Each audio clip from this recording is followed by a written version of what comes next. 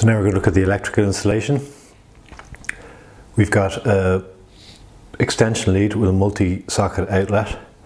It's plugged into the wall now, but that is cabled in through just a single hole in the rear. You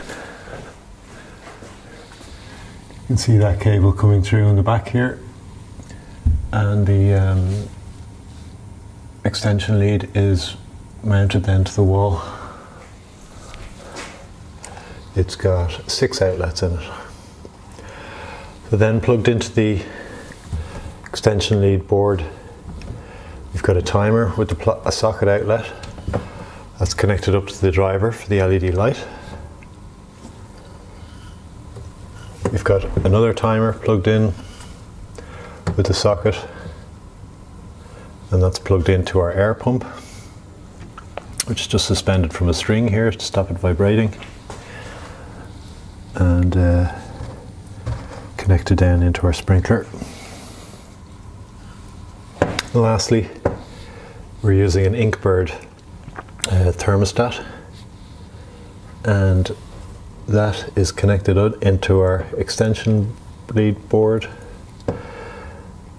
into the Inkbird, which then has an outlet socket which is powered, and that outlet socket plugs in and up through here in the cable and into the fan,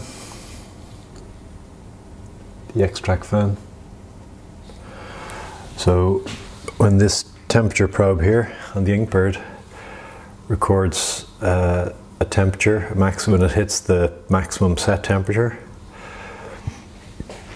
it'll energize this socket here and it'll switch on the fan. So even though there's only a small amount of heat coming out of our light, pretty much when the light is on, this cabinet is going to warm up a few degrees, which will trigger the fan to come on. So pretty much once the light is on, the fan will come on. So that's all the electrical arrangements. We've kept everything up high and on the left hand side so we can control it and adjust everything well out of the range of the plant growth.